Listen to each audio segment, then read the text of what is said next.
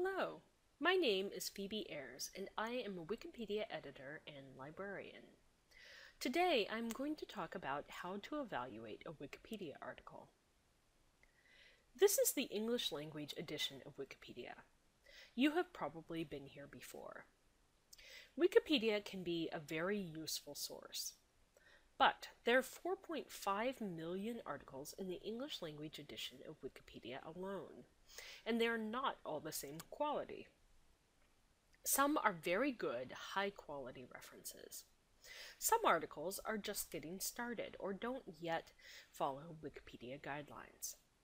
This video is about how you tell the difference between a high-quality and a poor-quality Wikipedia article. To know how to evaluate an article, you need to know something about how Wikipedia is built. Wikipedia articles are written by volunteers who follow lots of guidelines.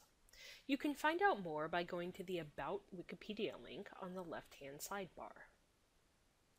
Briefly, these are the core guidelines for Wikipedia articles that editors follow.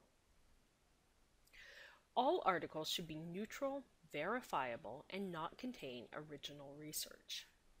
And there are lots of style guidelines so that Wikipedia articles should all have clear writing and structure. Finally, it's important that all articles have good outside sources to verify facts and statements that are made in the article. Okay, let's go back to Wikipedia and look at an article. I am going to search for an article, the article on the common toad. This is a featured article, which you can tell because there's a star in the upper right-hand corner. This means that Wikipedia editors think that this article is high quality. But how would you evaluate it? To evaluate the article, first look at the article introduction. Does it summarize the article and the overall topic? Next, scroll down and look at the table of contents for the article. Is the article well structured? Are there any important aspects that are missing? After you've looked at the table of contents, scroll down and look at the text of the article itself. Are facts and statements referenced to sources? Is the writing clear and understandable? And is the article well illustrated? Finally, keep scrolling down and look at the reference section at the very end. This is where the references for the article are listed. Are there lots of references or only a few? And what is being cited, newspapers and web pages or scholarly books and articles? Finally, at the very end, look to see if there is a section of external links or further reading, or both. These should point you to other high-quality resources on the topic for finding out more. Once you've looked at the article, scroll all the way back up to the top. There are two more places you can examine to figure out the quality of an article. The first is the Talk page, which you get to by clicking the Talk tab at the top of the article.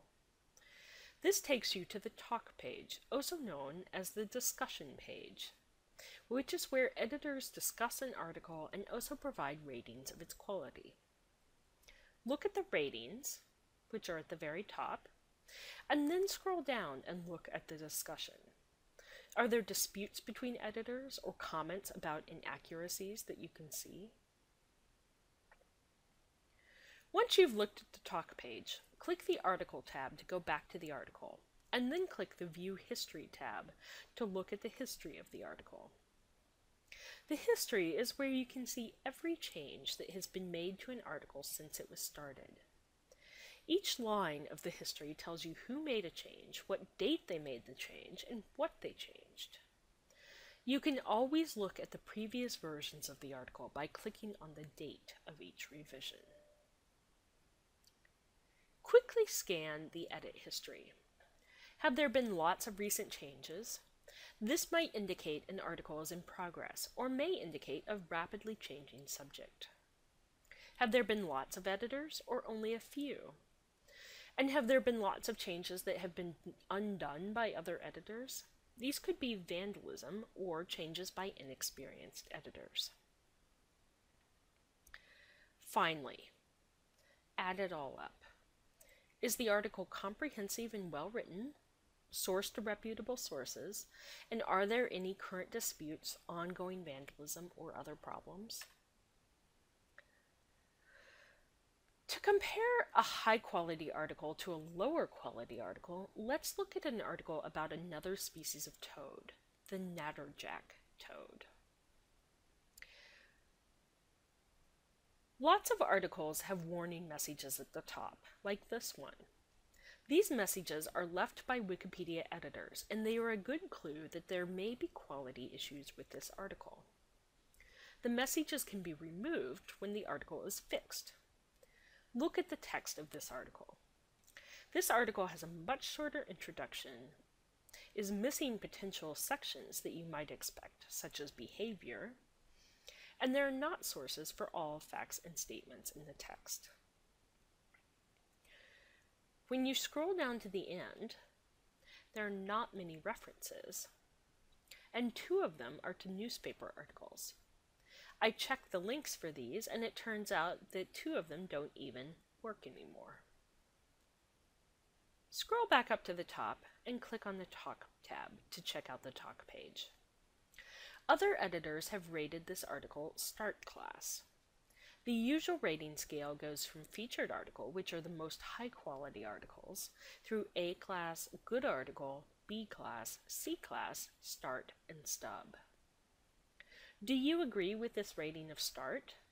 And what would you add or change to make this article better? If you think you can improve this article, click on the Article tab and then click on the Edit tab to edit this page. Make your changes in the text box that appears, add a summary of what you've changed, and click Save Page to save your changes. For more on how to get started as a Wikipedia editor, go to the Help link on the left-hand sidebar and follow the tutorial. Thank you for watching this video, and have fun browsing Wikipedia.